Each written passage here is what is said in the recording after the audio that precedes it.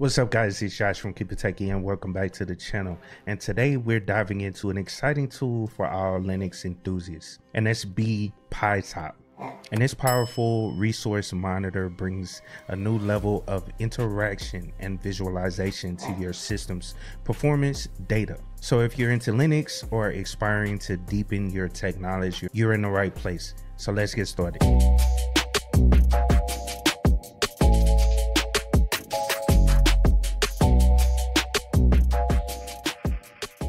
Alright, so I'm at the GitHub page for BpyTop, and like I stated earlier, BpyTop is a resource monitor that shows usage and stats for your processor, memory, disk, network, and process. And let me scroll down right fast so I can show you guys a screenshot of it.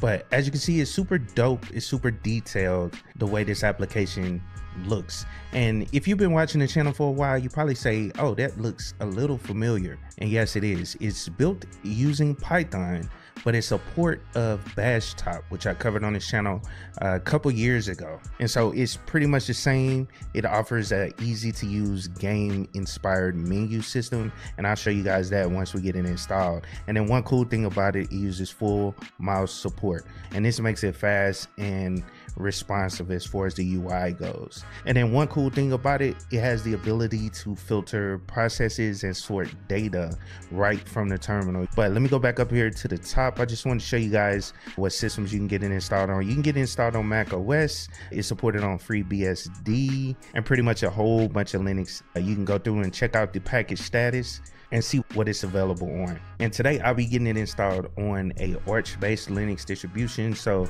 as you can see, if it's good on Arch, it's good on the version of Arch that I'm gonna use, which is Manjaro. So if we scroll down here, it's good on Manjaro stable, testing, and unstable, using that 1.0.68, which I believe is the most recent release. And like I said, it's a whole host of Linux distros: Pure OS, Void, Linux, Ubuntu, of course. Ubuntu is always there, Debian as well. And then also there's an ARM version, so you can get it installed on your Raspberry Pi. Now, I recommend you guys check out the documentation and a little bit more of the information about the application, but let's go on and hop over to my virtual machine so I can show you guys how to get it installed on Manjaro Linux. So be right back. Before we move forward, I wanted to give a quick shout out to CIQ, the official partner of Rocky Linux. Rocky Linux is a Linux distribution that is intended to be a downstream complete binary compatible release using the Red Hat Enterprise Linux operating system source code. The project is led by Gregory Kurtzer, who was the founder of the CentOS project. So check out Rocky Linux at ciq.co. Alright, so I'm logged into my virtual machine, and like I said, this is Manjaro. And before we install BpyTop, you want to ensure that the system is ready, and the way you do that is by running updates. So I already have a terminal open. Let's go down and bring it up right fast. And first thing you want to do is run sudo pacman and then dash capital S and then YU, and this will run through and update your system. It'll check the repository, make sure the system is fully up to date. Now, before I install it, I just want to show you guys one more thing. So I already have the archlinux.org page up, and even though this is Manjaro, I always use the Arch Linux page because it's a whole lot more information on the website, as well as the wiki. This is one thing I like about the Arch Linux page, is the wiki. Now, yeah, Manjaro has their own wiki, but Arch Linux, in my opinion, is a little bit more detailed. It has a lot more information that you can find, and a lot of times you may end up finding yourself on the Arch wiki a whole lot more, even if it's an Arch-based Linux distro. They just got top-notch documentation. And even for distros that are not even Arch-based, I find myself on the Arch Linux either wiki or in their forum or anything like that. But I just want to show you guys that the application is in the main repository. So let me go back over there and let's search. Oh, it's already there, but BpyTop, I just wanted to check it earlier. That's why it's already popping up. But BpyTop is there. So if we click on there, you can see the package. It points to the GitHub page and all that good stuff. Now, one other thing I wanted to show you before I leave this page, because I'm gonna close it after this, I just wanted to show you guys that it was in the main repository. But if you go to the wiki, Orch user wiki, and this is what I was talking about, that their wiki. If you go into list applications, this gives you all the information about all the different applications that are in the repository. Majority of these applications that are in this repository are in the Orch based Linux repositories. And so you can find all the documentation, you know, about pretty much any application that's in there or whatever, and it's well documented. And enough about Orch, let's go back to BpyTop. So let's go on and get it installed. All we had to do is type sudo pacman and then -S and then BpyTop, and let's press enter.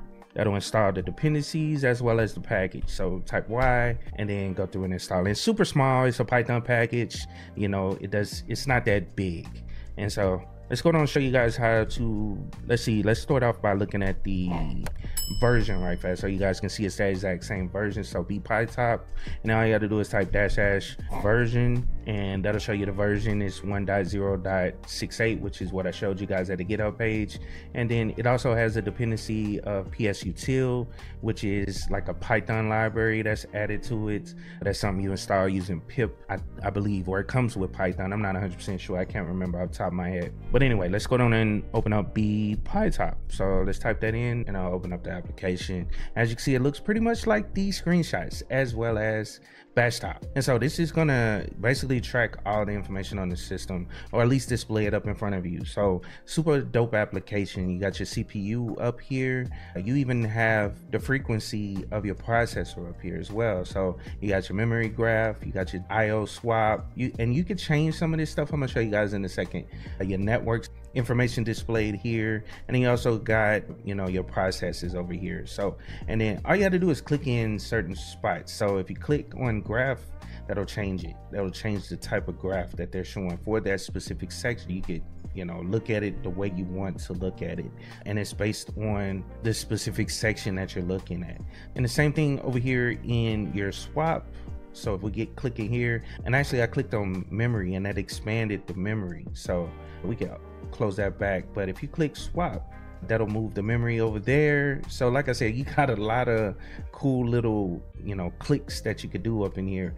And then as you can see, all the different colors in here. So the gray, that allows you to, if you hit the D, like for instance is this, that's the shortcut for it. So if you click D, that'll change the dis and make it huge. The I on your keyboard, that'll show you the IO. You can hit the I again, that'll take it back, so it brings back up the IO, as well as swap and dis. And so your networking, you can go down here. It's a couple other things you can click on. You can change it to where it's monitoring a specific networking device. So that right there is just your loopback, and then this is your main, and that's pretty much all I want to show there. And then under your processors or procs, you can check out all your processes that are running on the system. You can filter certain things. So if you press F, which is what I'm gonna do, I'm gonna press F, and then you can start filtering what you want to see. So XOR, that's what I was looking for, and then you can click out of it and they'll get you out the filter. And then you got your, you can change up the view, so reverse on the way things are displayed. You can set up tree or show tree, that way it'll break it out in a tree format, so you see all the applications that are dependent on a specific process. So like systemd, you know, you got cups SD, you know, SSH agent, you know, all these are dependent on systemd, and you can turn that off as well. And then also you can specify the responsiveness that you want to see, and you can change it up based on the program. So let's say we go in here and let's look at the tree. Let's go back to a specific pack application right fast. So if we go down here, let's look at LightDM. Let's click there. If you click on a process, it opens up the menu down at the bottom. You can select, you can get info, well, it's already selected, but you can select and unselect if you click it again. So I'm gonna click it back, or click back on the actual process. And then if you click here under info, watch what happens. It pulls up information information about that specific process that we have selected, which is super cool. You know what I'm saying? That's all based on that one that we selected, which is Xorg. And then also you can go back, let's go back down here to Xorg. We can click on it again and you can terminate or kill that process, which we're not gonna do. Obviously, it's not a good thing. And let's click up in here, let's see info. And then one thing, in order to close this out, all you have to do is hit close. That'll close that out for us. So super cool to actually see. And it looks better if the terminal is a little bit bigger. So let's go and make it super big. Let's do it again one more time. Let's check out the information. Boom. And that looks super cool. It gives you all the information about that actual process that we're clicked on. So let's go down and close that. Just wanted to show you guys that. Oh, and let me go back in there right fast. I wanted to show you guys, you can terminate, kill, interrupt that process as well up here. So let's go down and close that out. All right, so back up to the top. I want to show you guys this right fast. So if we go under modes, let's click modes. We can look at stats. And so this shows you in a different format and the way it looks. If we click on the back under here, it shows you just strictly procs or processes. So you can check that out. You know, it makes it kind of huge. And then you're full. So as you can see, it kind of changes up the look. It always keeps the CPU up there, but you can select between this information over here or the process information. All right, and so let me show you guys the menu right fast. So if we click menu, you can go into options, and it's so many options, and that's why I wanted to do a full video on this, just showing you guys all the options. But you got color themes. You can go ahead and change this. All you got to do is hit the right arrow. It'll change it to a different one. Let's just change it to something cool so you guys can see they got grayscale. Let's see adapter. Let's try something different. Dust light. Let's try that.